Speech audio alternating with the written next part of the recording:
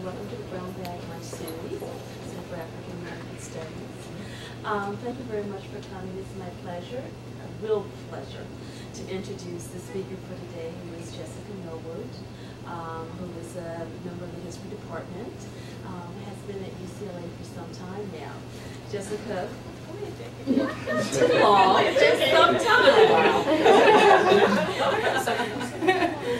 Jessica came to UCLA from the University of Utah, where she was an undergraduate student, and she came to the MA program in African American Studies here, where she did her thesis on, I believe, slavery and sex, and whether it was slavery and sex in very fine thesis, and then into our PhD program in American history. It's been my pleasure to work with her since then. Jessica is extremely bright. She's one of our best students in the history department, and she has been rewarded for that with numerous awards and honors. She has, for example, been a fellow of the Institute of American Cultures for African American Studies. She has been a fellow at the David Library of the American Revolution, a fellow with the Doors of the Colonial Wars, which she was our first or our second awardee, endowed fellowship that we have in the History Department. And she has just been awarded the OAH Huggins-Poles Award, the OAH being the largest organization of American historians in this country. So it's a distinct honor.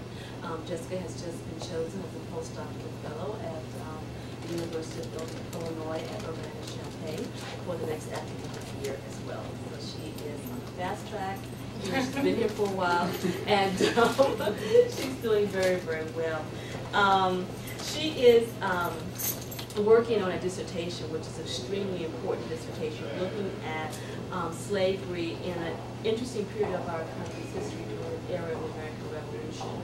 And as such, she has really distinguished herself because most people only work on that the problem of slavery either in the colonial era or more properly in the antebellum era.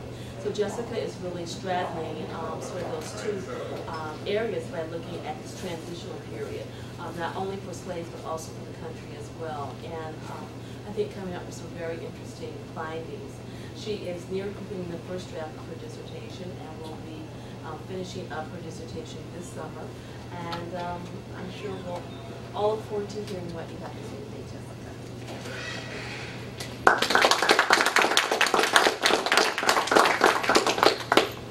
Okay, I must admit, I didn't mean to stack the audience this way. So it is good to see so many friends, mentors, committee members. So I really didn't mean to stack it this way. Thank you all for coming. Sure. Thank you all for coming. I realize it's 10th week, so that means if you haven't finished classes, then, well, you have to start grading, and if you aren't teaching, then you have to start writing. So thank you for coming. Alex and I were very nervous about having it the 10th week in the quarter. So with that in mind, let me start by saying really just several disclaimers for this project. One is an acknowledgement, which is that this project has been graciously and generously funded through the Center for African American Studies, both in fellowship and in research grants. So thank you to committee members who may or may not be here, and to the leadership cast. I really want to begin today by talking about really giving an intellectual genealogy of the piece, and Professor Stevenson set it up very well, because the piece I'm presenting today is derived from my dissertation, and my dissertation is entitled A Choice Parcel of Country Born, Slaves and the Transition to Freedom in Revolutionary Maryland. And it starts at 1770 and goes through 1830. And I use the term country born because at this period in American history, you have slaves that are born in the U.S. that are referred to as country born, obviously, and slaves who are saltwater Negroes or Africans from various locales. So in that way, I use that term really to position the work. It's not so much that I'm referring to slaves that are actually born in the U.S. as that I'm talking about slaves who are born in this moment. This moment when the United States is not yet realized. It's only conceived and visualized, but it hasn't been realized by the culmination of the American Revolution. And it's also a time when you have high importations of Africans coming from places like the Bight of Benin, the Bight of Biafra, going directly to the Chesapeake, through the port of Annapolis. And they're coming in contact with British colonists, second and third generation Americans, and really African Americans who might look like them but really have no remembrance of Africa. So this is really is really a being born piece. So, in terms of the arguments that I'm addressing, it straddles two time periods. So it straddles what early Americanists call the classic American paradigm, which is American slavery, American freedom, this transition to racial slavery in what becomes the United States. Anyone doing history or taking a history course at the undergraduate level after 1975 probably came in contact with Edmund Morgan's book, American Slavery, American Freedom. And this isn't the quintessential study of how racial slavery developed in the United States, but it is this paradigm that all of the generalizations are tested. So when I read this book, and many people had to for the qualifying exams, I was struck because there isn't a gender analysis, and for all the discussion of slavery, there of course is little discussion about the lives of slaves themselves. So in that vein, I said, well, let's really see what Africans and African Americans were doing in early America. And then when I chose my state, at that point it was a colony, it was Maryland, I came up with another interesting paradox, which is Maryland after the American Revolution, though it was a primarily slaveholding society, has this rapid rise of free blacks after the American Revolution. So I really have a testing ground for the slavery freedom debate. The study was going to be the quintessential study of slave women in Maryland. But all these black men and white women and landed white men and elite white women, they continue to show up in the story, so I just incorporated them into the story. That is how we're going to have this chapter today, talking about colonists and slaves and the impact of the American Revolution. And as historians, we do read our paper, so I don't have any flashy PowerPoint presentations. But Marnie is my very, very talented assistant who's going to help me. And I should also issue this rejoinder. You're probably wondering why I'm standing in this lovely and elegant podium. The cast podium is too tall for me. So thank you to Alex and Idbar for getting something that works for me. Way too tall for me. Okay, so freedom's paradox. Colonist slaves and the American Revolution in Maryland. In 1770, young John Galloway wrote to his father Samuel from a trading voyage to the British Leeward Islands. Galloway was particularly enthusiastic about his interaction with sailors from a man-of-war stationed in Antigua.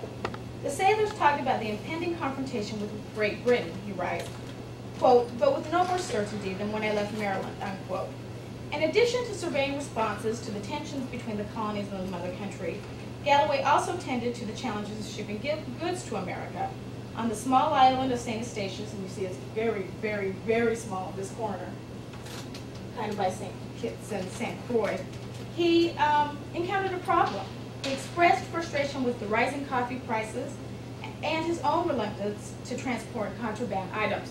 What happens on the island of St. Eustatius, it becomes a major shipping post during the American Revolution for Americans, since there were so many embargoes. So this island becomes very important. Galloway was quite anxious about whether to venture the dry goods or only to bring, as he writes, molasses and sugar Negroes. In this one letter, Galloway highlights the central paradox of his generation: the American colonists' simultaneous pursuit of liberty from Britain and their increased commitment to chattel slavery. For Maryland slaveholding families, such as the Galloways, dissatisfaction with the Crown's mercantilist policies coexisted with the family business of shipping, slave trading, and slave owning. John Galloway was more concerned with smuggling illegal goods to America than he was of picking up a few, quote, sugar Negroes, unquote. The shipping and trading of these Caribbean blacks, or any slaves for that matter, was a productive and even safe venture for the Galloways in the 1770s. In several documents, the Galloways were criticized by their associates for building ships for the British, but not for their lucrative trade in slaves. And in truth, the Galloways transported far fewer slaves to America than any of their contemporaries. For instance, from 1740 to 1750, 2 ships owned by Samuel Galloway entered the port of Annapolis with only 1 man and 1 woman respectively. Other Maryland traders owned slave ships that imported upwards of 300 people on a single voyage. But don't worry, what the Galloways lacked in terms of overall shipment of slaves in comparison to other traders, they more than made up for in the role of slaveholder. The various branches of the Galloway family held slaves in western and eastern Maryland, and as far away as Philadelphia, Pennsylvania. When John Galloway wrote his father in 1770, Maryland's economy was firmly committed to slavery, but individuals such as himself were perhaps less certain about going to war with Britain. No matter how tentative the impending war may have been, by the time of the Revolution, the colony of Maryland was quite a mature slave society. And with this, it was complete with all the tensions surrounding human bondage. Pursuit of profit and power by slaveholders was unequally balanced with the slave struggle to maintain a sense of family and community amidst threats of sale, sexual exploitation, and other forms of brutality. For whites and blacks in Maryland, life in this slave society played out against the backdrop of the American Revolution. However, white and black Marylanders, or since I've lived there for a while, Marylanders, sought ways to ensure their liberty in distinctly different ways. Am I right? For whites, the American Revolution represented the culmination of repeated attempts to reconcile peacefully with the mother country on one hand, and to some extent, ensure the promise for a more egalitarian society based on access to opportunity for landless white males, and not predetermined hierarchies. When requests for more lenient trade laws and decreased military presence and an increased military presence in cities like Boston created to really the culmination of the American Revolution in the Boston area, it was then that the Maryland colonial leaders decided to turn to war. And I say this because they reluctantly turned to war. There are several documents, legal documents, authored by a group of landed white elites, the Association of Maryland Freedmen, who, if you followed their papers, they went from being very loyal to the mother country to thinking, maybe we can side to the colonies to, okay, perhaps we're going to do this. So they were always very tentative until about 1773, when one of the slaveholders I talked about, Charles Carrollton, goes to Philadelphia and is convinced that, okay, this is a valiant cause. And plus, a lot of these people were traders and heavily invested in really the continual economic development in Maryland. So it's not too surprising that they turned to war. For enslaved Africans and enslaved African Americans and Caribbean blacks, the American Revolution produced significant confusion for some individuals. The confusion produced by owners uprooting themselves and fleeing with the British allowed some slaves to escape, obviously, and some slaves simply enjoyed increased autonomy when their masters became consumed with their own familial survival during the conflict. Many patriots, while they were adamant patriots, nonetheless withdrew to safer parts of Maryland and left their slaves in charge of their plantations. So viewed this way, the American Revolution becomes seen less as a defining moment in the lives of African Americans, and rather the American Revolution produced a level of uncertainty that allowed some slaves greater latitude in administering to their day-to-day tasks, and in some ways planning ways to ensure freedom on their own terms. However, at the conclusion of the war, slaveholding states such as Maryland emerged with their chief source of labor uncompromised. And what I want to do when I take a break at tea is talk a little bit about this debate that a lot of scholars are familiar with, which is, how can we define blacks who participated in the American Revolution? How do we really know they participated because they weren't just caught up in this revolutionary fervor, or they were just really tired of being slaves and used this to their advantage? And people have made their career on this argument, so it's not a trivial argument. Scholars suggest that the democratic and egalitarian appeal of the Great Awakening prompted increased resistance, the desire for legal emancipation, and participation in the American Revolution by African Americans. Benjamin Quarles, David Bryan Davis, Sylvia Fry, this is going to be repetitive to some of you, argue that the American Revolution was really a landmark period in black life, because between 55,000 and 100,000 African Americans either fought with the British or they left the United States when the British withdrew. Now, the democratization of Christianity and these theories of natural rights may have contributed to the development of a liberation of consciousness among enslaved blacks, but scholars are quite clear, including myself, that this was not a precondition for opposing slavery. During the colonial era, we know that Africans of particular ethnic groups established maroon communities. We know that Igbos off the coast of Georgia engaged in collective suicide by drowning themselves. So one of the challenges of this has really been the challenge of this paper, is to really trace some things that we can see that they're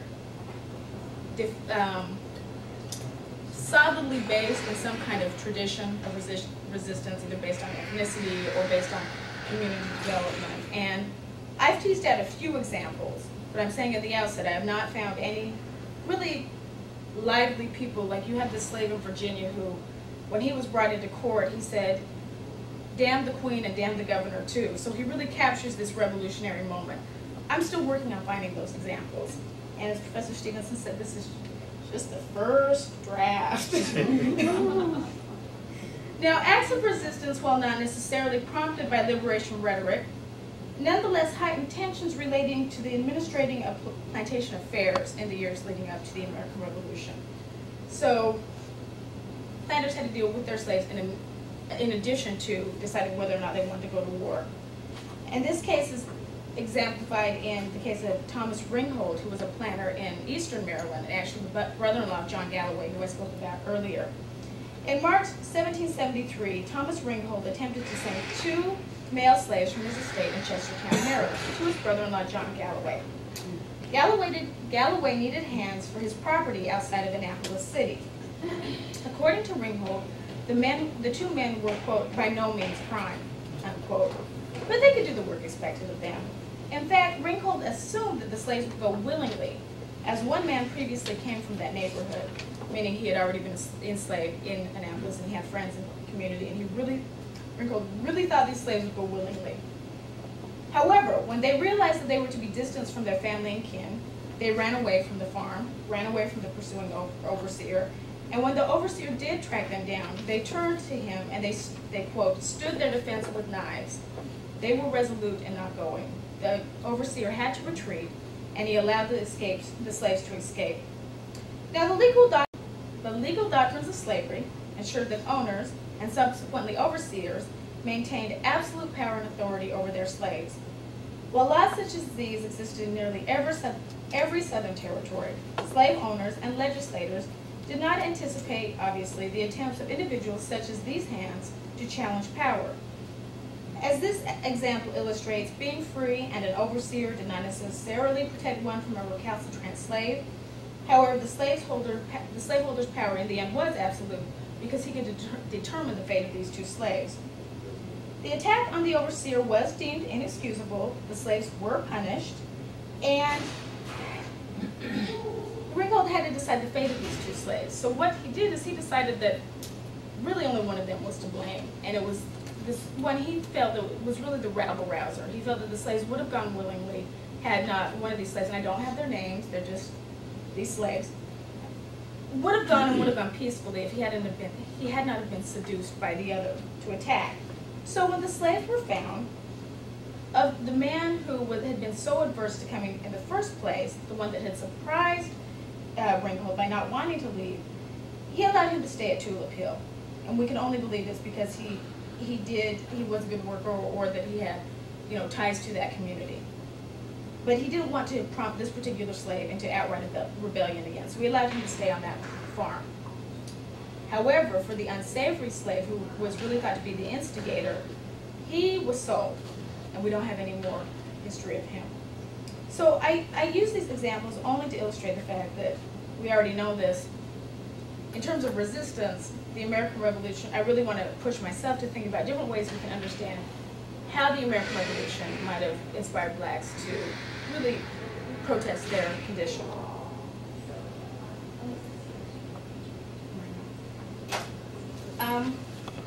So now we're going to start really by talking about the legacy of Lord Dunmore, who was the former governor of Virginia, and looking at really the impact the American Revolution had on Chesapeake slaves. And I'm not computer savvy, so let me just point out what you really need to know. As you can see, obviously, the area of Maryland I study is right on the Chesapeake Bay. We have a lot of water, a lot of inlets, and you can't see it very well, but if you look at number 16, you'll see that it's a tiny little island. It's Poplar Island. It was owned by the Carrolls of Maryland. And this map doesn't show it, but there were also islands down the coast, off the coast of Virginia, that become very important to this study because slaves flee to those islands, or slaves were already on those islands and the British take them over. or the British themselves landed on these islands and just used these islands as a place to reconvene. So you have a lot of black people spread out all over different parts of the Chesapeake Bay. Now, unlike their contemporaries in the Carolinas or even Massachusetts, Maryland slaves did not really witness any military battles on land. However, the shores of the Chesapeake, around which most of Maryland's population was clustered, was the scene of almost constant naval warfare. In 1777, the governor and Maryland Committee for Public Safety ordered the women, children, servants, and slaves leave Annapolis and other large towns on the waterfront immediately. Only those slaves assisting their masters in removing personal effects were allowed to stay. So what happens is you have all these people, white people, pull out and leave their slaves just there at the mercy of the advancing armies. The preponderance of slaves on the Chesapeake waterways and in the coastal towns were so great that one traveler noted only Negroes appeared in great abundance. Now, despite their sheer numbers in these nearly deserted coastal towns and their continued presence throughout Maryland's history, neither the American patriots, the British, nor the slaves themselves really anticipated how the mere presence of slavery could shape the procedures of the war. And this is really exemplified in the proclamation of Lord Dunmore in 1775. In November 1775, John the Earl of Dunmore and former Virginia governor issued the following proclamation, quote, "I do hereby further declare all indented servants, Negroes, or others appertaining to rebels, free, that are able to bear arms, they joining his Majesty's troops as soon as may be, for the more speedily reducing the colony to a proper sense of their duty to his Majesty's crown and dignity." So in theory, any slaves, indentured servants, or loyalists who go into Dunmore's army and able to bear arms were allowed to, and in theory, the slaves were supposed to be promised their freedom. Cast as a well-known enemy to liberty, Dunmore's proclamation had a three-pronged effect. First, it transformed the course of African-American and African participation in the war by the suggestion to arm slaves. Obviously, this was revolutionary. Prior to November 1775, the Continental Congress and the leading officers of the Army, the American Army, had decided to exclude even free blacks from future enlistment and to rely as soon as possible on an all-white army. After Dunmore's proclamation, the Continental Congress allowed free blacks to participate in the war. And for the British, they didn't move from actually suggesting that they would allow blacks to bear arms to actively enlisting them until 1779. And in Maryland, actually, there were rumors that they would raise what they were calling a Negro regiment, but laws were never passed. It's talked about in some of the planners' papers, but they never moved to formally approving a law.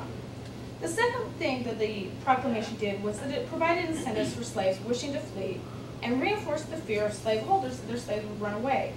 And third, for the slaves themselves, the proclamation offered a vehicle for freedom, even in the abstract form. Speaking specifically about South Carolina, one historian notes, quote, "For the vast majority of slaves who participated in the Revolution, the arrival of the British Army was a liberating moment." You'll have to excuse me, I always come down with a cold right as I'm leaving California. If waiting for the advancing British lines encouraged some slaves, Dunmore's approach of the Chesapeake sparked enough fear in whites that Maryland officials were resolved to maintain power over their land and human property. Corresponding with military headquarters in Northampton, Virginia, one officer noted, quote, "If Lord Dunmore expects to meet with more favor in Maryland than he has experienced in Virginia, he will, we trust, be greatly disappointed," unquote. However, the British were far from disappointed, at least in terms of confiscating physical property. Like I said, this abundance of blacks and so few whites in the Chesapeake Islands, and I showed you the islands a minute ago, really left the slaves at the mercy of the British. Tobacco, produce, livestock, and slaves were the targets of both the British and the Tory activity. And one of Dunmore's captains was determined to either capture principal people, meaning principal American leaders, or at least, quote, "some of their Negroes," unquote. Indeed, the British were quite successful in their efforts to steal at least a few slaves or destroy property. In September 1777, the British invaded Poplar Island, which was owned by the Carroll family. The soldiers, quote, "destroyed the salt-making operation and carried off a few slaves on the plantation boat," unquote. Now, what's interesting about this particular narrative is that while the British absconded with several of these slaves, the majority of slaves on this island remained during the course of the entire war. They remained and they operated the plantation for the Carrolls. And there's no real reason given for why they did that. So my speculation is, obviously they're already settled, they have their family and their community there. The Carroll slaves, there was about four, and I could prove this, there was 4 generations of families on the Carroll plantation. So perhaps the slaves didn't run away from this island because that's where their people were. For whatever reasons that they did stay, in 1781, Charles Carroll of Carrollton rewarded the island workers by moving them to his home in Anne Arundel County. And he did realize that some people would need to supervise the island, so he allowed one slave woman named Suki and her husband to stay and oversee the island. Now, aside from this island invasion, few of the Carroll slaves on this island and their other properties even experienced contact with the British or the American military. And that these particular slaves didn't flee isn't too exceptional, because this was really the first pass up the Chesapeake for the British. However, on the second pass of the Chesapeake, slaves became a little bit more, not even became a little bit more aware, were more willing to escape to Denmark. And in fact, the Council of Slavery, Council of Safety cautioned Thomas Price to look for runaway blacks who entered his neighborhood chiefly in order to, as he called it, seduce other slaves to leave their owners. So they would get off these British ships, they would go to these neighboring places, and they would try to seduce these slaves to come join them. In Virginia, blacks really actually took it upon themselves to steal a schooner and attempted to escape to Lower Denmark. And they were unsuccessful, unfortunately, as a whaling boat overtook them the next day. But officers noted that this was the most remarkable event they had witnessed in the war to date. So there wasn't too much going on. Yeah. While fewer slaves ran away than those in South Carolina or even neighboring Virginia, the ones who did so used the increased presence of so many ships in the docking harbors to cloak their escape. Dick and Jack, two mulatto lads, ran away in 1780. The owners, Charles Alexander Warfield and James Howard, suggested, quote, "They will make either to Baltimore town or Annapolis, and that their intention is to enlist as soldiers, or endeavor to get aboard a vessel that is bound from one of the above places," unquote. And runaways such as this continued to be a problem even at the end of the war. Colonel John Weems, quote, "posted guards at the most convenient places to prevent Negroes from going to the enemy, and even secured all boats and canoes," unquote. Now, I should say that not every escaped slave, not every black attracted to the Loyalists was an escaped slave. Many were taken from sequestered estates, others were captured in raids, still others were free persons of color who chose to go with the British. Of the blacks who still remained with Lord Dunmore in 1783, 83 admitted to having been brought involuntarily, approximately 1,100 were acknowledged runaways, and 409 claimed to be legally free already. And of this number, a mere 49 declared that they had been recruited directly as soldiers.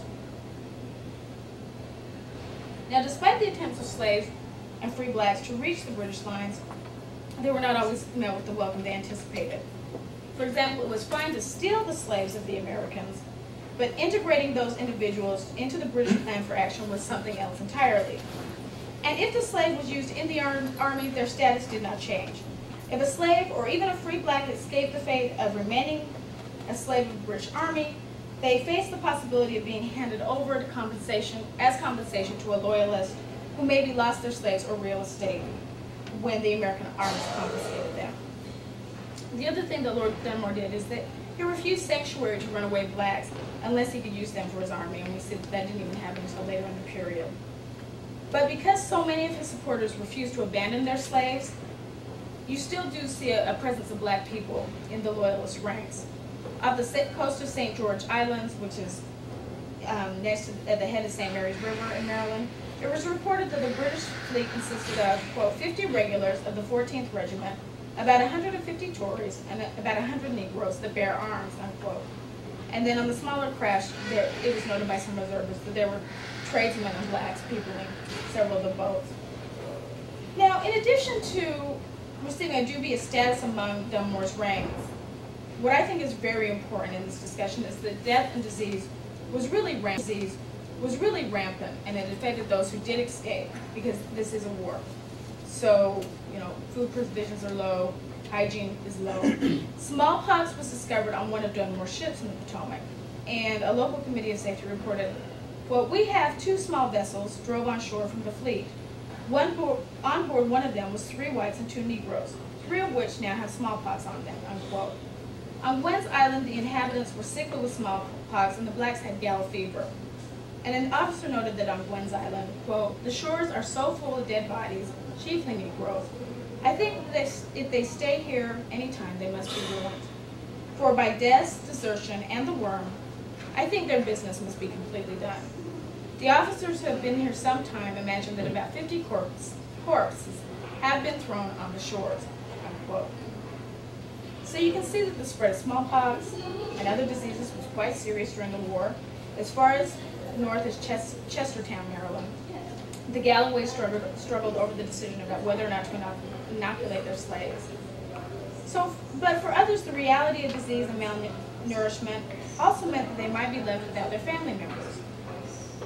One historian noted that on Gwen's Island, a black child sought nourishment from the breast of its dead mother. In this instant, the child's mother possibly fled to the British in order to save the life of her child. Unfortunately, the disease associated with the war errantly removed this mother from her child's life. As these examples indicate, seeking liberty from the British promised a very uncertain future for slaves and free blacks alike. While they were permitted to remain with Dunmore's fleet, they were also endured the reality of war, disease, dehydration, and removal from their familiar settings, to name but a few. The British and American government used the existence of slaves to their military advantage. And in the post-war period, the economic incentives provided by slave labor, rather than the physical presence of slaves, influenced treaty negotiations. In many ways, what the American Revolution does, instead of being this defining moment, it solidifies the continuation of the Southern slaveocracy. The Patriots consciously and deliberately safeguarded the institution of bondage, and in this way, Americans were very similar to their British contemporaries who they just fought a war with. As scholar Chris Brown argues, that in addition to serving as a scheme of labor, slavery also established status in British America. So a system of racial slavery as a productive economic endeavor and a source of inexhaustible labor did not change with the end of colonial rule. So for blacks, the war for American independence merely intensified physical hardship, afforded some freedom, but slave life, and particularly slave family lives, remained delicate. On November 30th, 1782, the Provisional Peace Agreement was signed in Paris between Britain and the United States. The British agreed to withdraw from the United States, set prisoners at liberty, and to do so without causing any destruction, carrying away any Negroes, or other property of the American inhabitants. Though a smooth conclusion of the war was the goal, the lives of blacks and whites were in considerable disarray. In addition to rebuilding their lives, patriots and loyalists petitioned their governments for property that they lost during the war. And this is something that I find very interesting because you have people on both sides of the Atlantic petitioning their government for things they lost, such as furniture, real estate, and of course slaves. And for those loyalists who left but had business dealings with people in Maryland, there's a fight also in the courts about obviously slaves that might have belonged to, for example, the Baltimore Company, which was an iron company. So I have records in both Maryland and Britain, really people fighting over the same slaves. Of course, we don't know what the slaves had to say about it, but we do know what the owners had to say about it. So in some instances, opportunistic businessmen capitalized on their neighbors' misfortune by purchasing their confiscated property, or they simply kept the slaves who wandered into their possession during the war. For African Americans, the war's ideological scope served as hope for a country with a renewed racial outlook. However, for the slaves who did make it to the British lines, they also faced the reality that they may be returned to their owners. Free and enslaved blacks also faced the reality that they obviously may be given as a gift to decorated military officers, And if they did relocate to someplace outside of the United States, there was no guarantee that they would not face prejudice based on their race. So the future for slaves who stayed on abandoned plantations after the war was equally unsure. They were put on auction and sold with various plantation goods. And in the interest of time, I'm going to really skip over the section where we talk about these British and Maryland claimants looking for their lost slaves. And I'm going to really move on to where my advisor thinks the real need is. So let me just say this as a way to segue. Just as the Dunmore Proclamation transformed the question of slaves in the war, the presence of slaves, and in particular slaves abandoned or lost during the war, influenced how both governments rewarded the loyalty of their followers. The British government rewarded loyalists by approving their claims for lost property, and they would give them monetary reimbursement. Obviously, they didn't give them the slaves because the slaves were still in the U.S. And the state of Maryland rewarded particularly influential patriots by honoring their claims to British property, which included land, household supplies, farm equipment, corporate holdings, and slaves. Now, slaves did resist the reinstitution of slaveholding power by employing many of the mechanisms they used prior to the war for American independence. They were slower, abstained from pregnancy, defied owners openly, or even stole from whites if it would improve their condition. And probably the biggest challenge facing all slaves, whether they left with the British or they stayed on properties transferred to new owners, was that they continued to be vulnerable in numerous ways. This is where I really want to shift, and I want to talk about how black women's experience during the war was uniquely different from their black male counterparts or from whites of any status. And I start with this image. This is really a common image, and I'm actually not going to do a read on it. This is a common image of black women during the colonial era. I call this a gaggle of black women running around with their shirts off. Historian Jennifer Morgan did a really wonderful article that I always refer to, and she talks about Edward Long going up the coast of Africa, and he looked at these black women and said, oh, their breasts are so immense, I mean, and long, some could suckle over their shoulders. And I think this is a very important argument that Jennifer Morgan makes, because everyone reads Edward Long's papers. And she's one of the first people to really say, let's really look at, let me back up. She's the first to read Edward Long's papers looking specifically for black women. And that's what inspired me to say, well, if they're making these assumptions of black women off the coast of Africa, they must be making them in colonial America. Really, that seems very basic to us, but few people really started to talk about this. So, power, gender, and race undeniably set black women apart from their enslaved male counterparts, just as these three variables separated black women from elite and even landless whites. The examples of African American defiance during the Revolution are overwhelmingly male-centered. With the exception of a few truly heroic narratives, the majority of slave women did not run away during the war. In fact, few slave women even found a haven behind British lines. The women who did flee slipped into the anonymity of urban life by passing as free blacks. The narratives that do emerge about black women during the American Revolution speak to their paradox, that a stable family life was the source of both their physical strengths and their vulnerability. In addition, these narratives also offer the repeated theme that black women, more so than black men and poor white women, were denied even the most basic opportunities for power over their bodies, and in some cases, power regarding the lives of their offspring. The American Revolution actually increased the rate of sexual vulnerability for black women. Benjamin Eaglestone resided 6 miles from Baltimore town, which is present-day Baltimore City. He was aware that his missing slave woman, quote, may endeavor to pass as a free woman, unquote.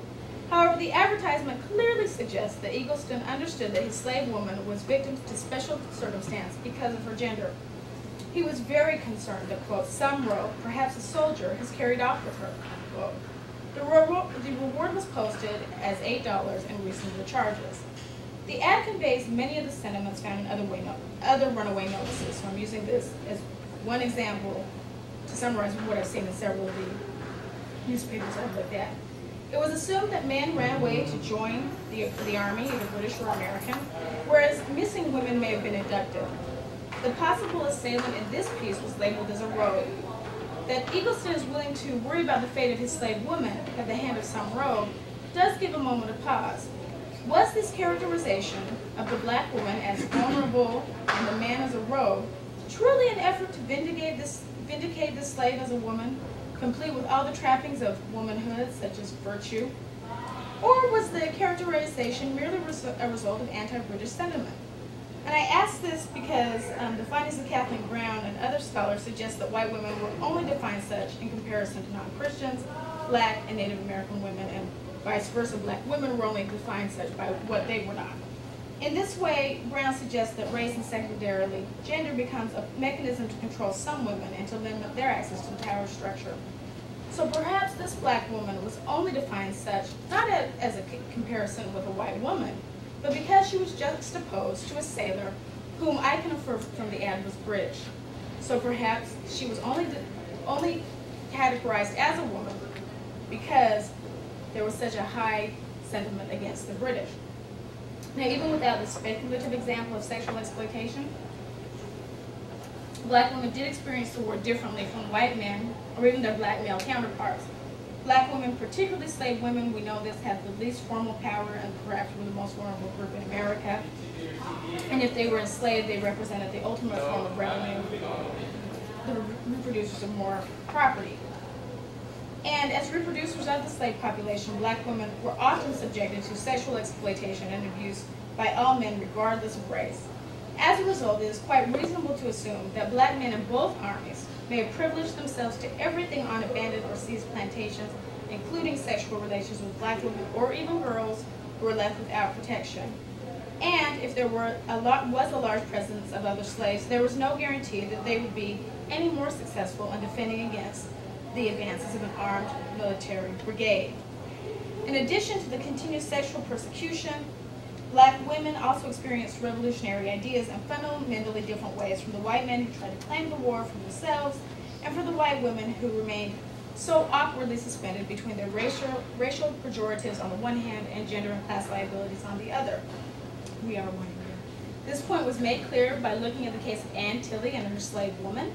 Ann Tilley, a destitute white woman and former tavern owner in Annapolis City, repeatedly found herself on hard times. She shows up in newspapers, court records, and minutes of special legislative sessions, and she's also always asking for some kind of financial reimbursement.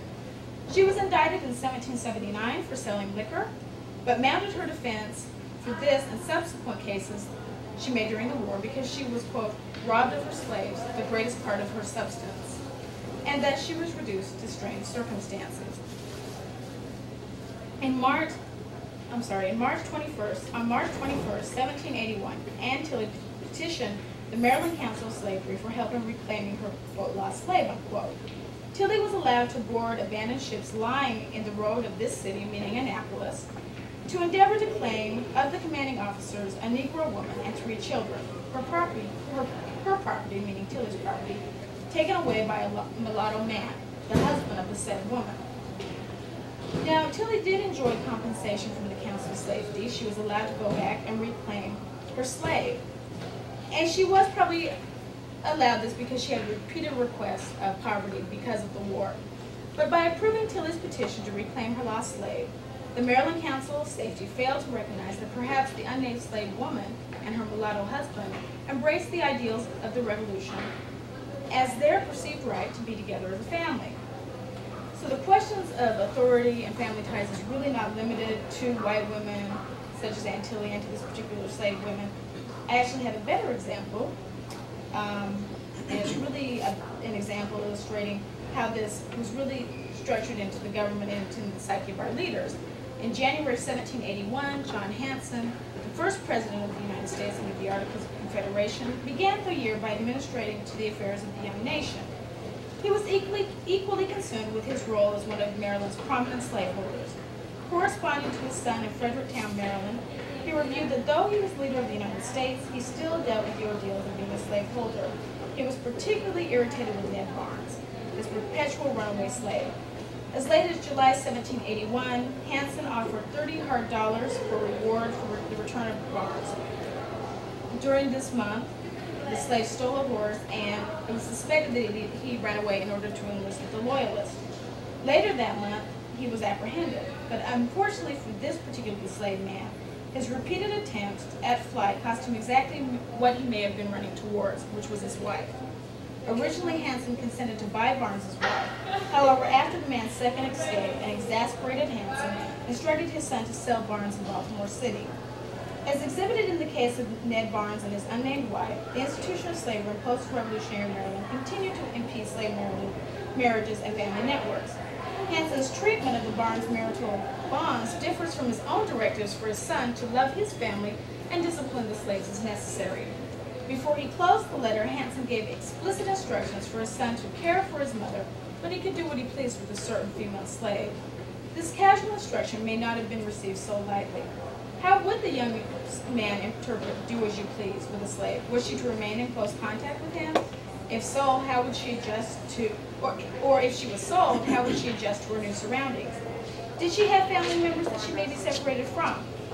The fate of this unnamed slave is unknown, yet it is safe to assume that the perception of her gender and based on pre-existing racial assumptions about black women's sexuality did open her to countless opportunities for victimization if she did indeed meet with a new owner.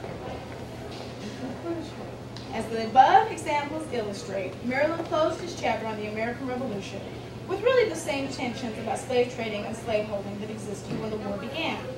In 1782, Daniel St. Thomas of Jennifer conducted the census for the state of Maryland. He found that approximately 200,000 whites resided in the state, and blacks numbered approximately 83,000. So freedom's paradox evidenced itself in this particular state in a number of ways. The development of an independent nation based on a constitutional government continued to oppress free blacks, legislate the exploitation of black women, and disrupt the family life of all blacks in all stations, regardless of status. However, whites reclaimed their property and celebrated their victory with cheers of triumph and reports of a jubilee. The question of slavery and the limits of natural rights for blacks reemerged with the passing of the Alien Laws in 1798, heightened in the wake of Santo Domingo, Gabriel's Rebellion, and then the plot of Denmark-Vesey.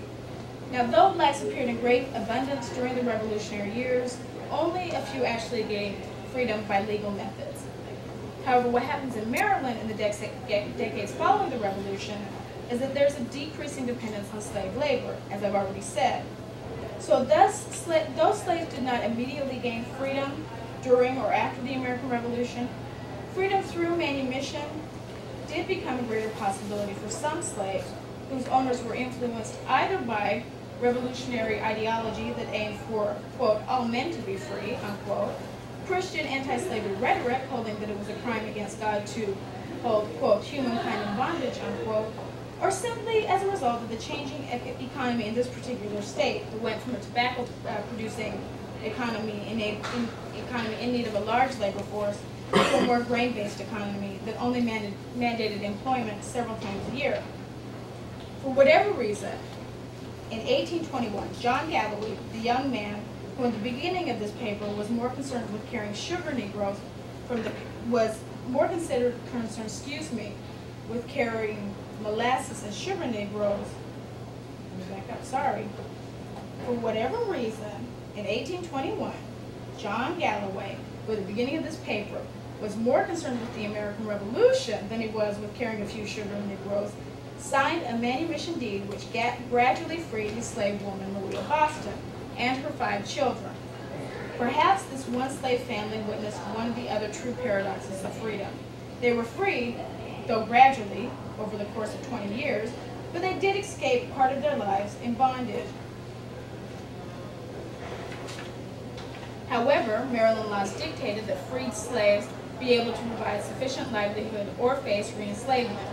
And it would take this one formerly enslaved family and others like them who enjoyed the rising manumission rates in Maryland generations to entangle how exactly the legacies of the American Revolution impacted their lives.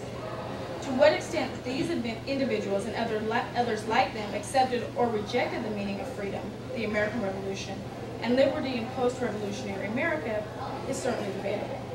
Thank you.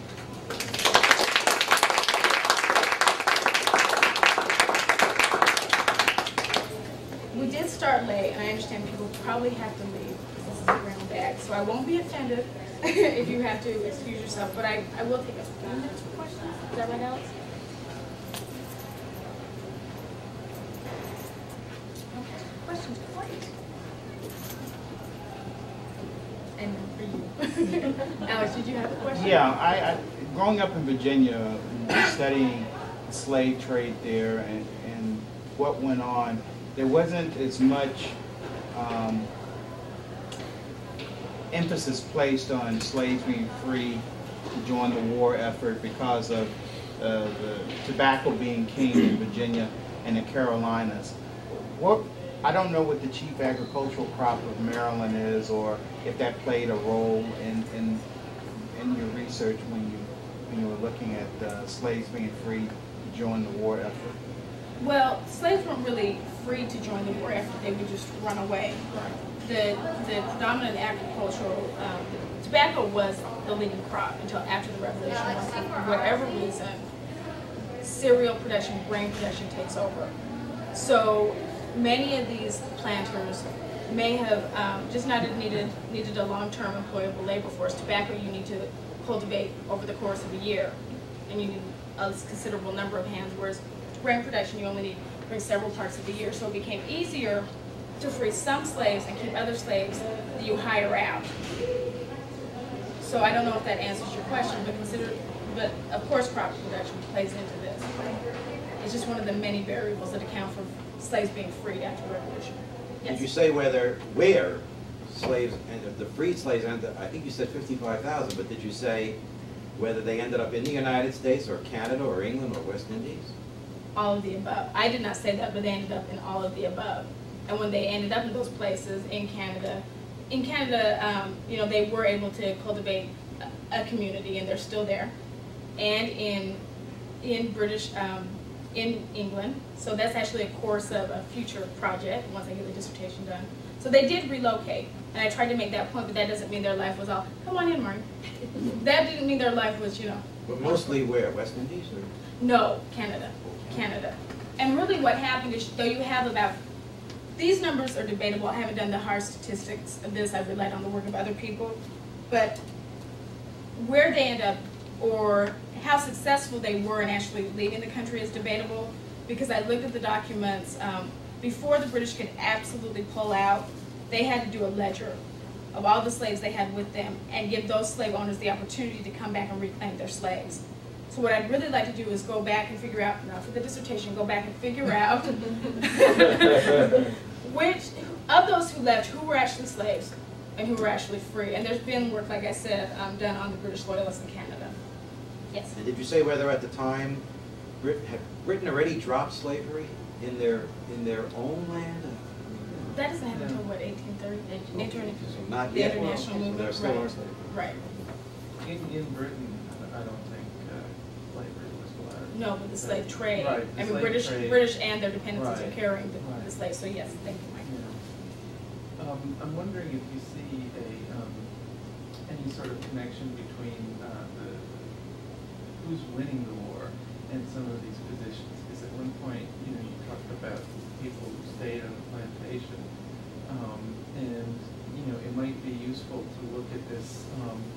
Much like the Indians, you know, who are trying to play one side off of the other, and they realize, you know, for instance, if the Patriots win and they turned out to have, you know, run away or something, life is going to be a lot worse for them. So, you know, there is this motivation based upon, you know, who's, you know, more likely to stand up for their freedom, but there's also that motivation of who's more likely to win.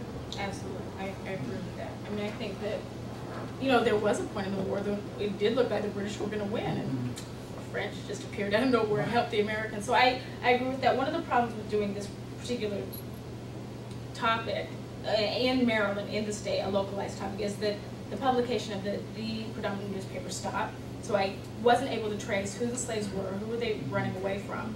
The only way I've been able to reconstruct it is to look at these government documents over who was trying to find their slaves after the war. So it's not as logical and linear as I'd like it to be. My question is pertaining to slaves in their service, military service. either for the Continental Army or the British. Did you find any evidence of the slaves that served with the British under the Cornwallis Directive? It turns out that Cornwallis sent a directive to all his commanders in the field, particularly in the southern colonies, to let African slaves know that if they fought, if they left their masters and decided to come and fight for the British crown, that they would be free from slavery indeed. And after the war, if the British won the revolution, that they would be allowed to serve in a new British colonial type government. Did you find any evidence of that on the side of the African Americans that fought for the crown? I did not, and the reason I did not is because this whole preoccupation with the British was really an unintended consequence of the dissertation. And I focused really on what happened after Dunmore's proclamation. But I think you're right, I do need to look at what happened to the people who joined after Cornwallis makes this proclamation. So yes, that is something that, as I rewrite, I will try to incorporate. Let me see if I can get one other person who will come back here. Jeremy? Yeah, I was surprised you said that the Africans had no remembrance of Africa in Maryland. I'd like to challenge you on that. You can challenge me on that. As an Africanist, I appreciate that. What I was really trying to say is that, and we know from Michael Gomez's study and others, that obviously there's this high influx of Africans. People are experiencing Africa, as Michael Gomez says so well, that I'm just going to quote, through the intonations of their parents. So there are these traditions that are being passed down. When I say that they are an absolute distinct American culture, no, I don't accept that. I did, for the interest of this paper, try to shorten all kind of references to, you know, Africans. I tried to shorten all kinds of references to the slave trade and to the importations of Africans, only because it was detracting from the actual flow of the paper. So no, I don't accept that they had absolutely no remembrance. It was more of a, I was using more of a literary tool. Yes? Well, first, the question just popped in my head was whether the slave trade actually continued during the war. And the second question is, following his question, assuming the war was worst from the American point of view in what, 76 or 77, was the rate of slaves escaping highest in those years, when the situation looked worse for America? I mean, what, the winter at Valley Fort, what was the famous time when the Americans were at the bottom? Well, again, this was a local study, and what I've tried to do is try to make some larger implications. And I can't answer that question based on the Maryland runaway slave ads. In general, yes, but to make it specifically local, I can't answer that question because the publications of the newspaper stopped. So I might have one record of one slave running away. And that's how most historians, you know, draft this information. They look at and they draft runaway slave advertisements. Did slave trade actually go on during, or maybe you said this also in the early part of the talk, did the slave trade for the Americans go on during the Revolutionary War? Yes, but there was considerable blockade, so there was smuggling. So, yes, not in as great numbers, there's smuggling. Any other questions? Okay, thank you.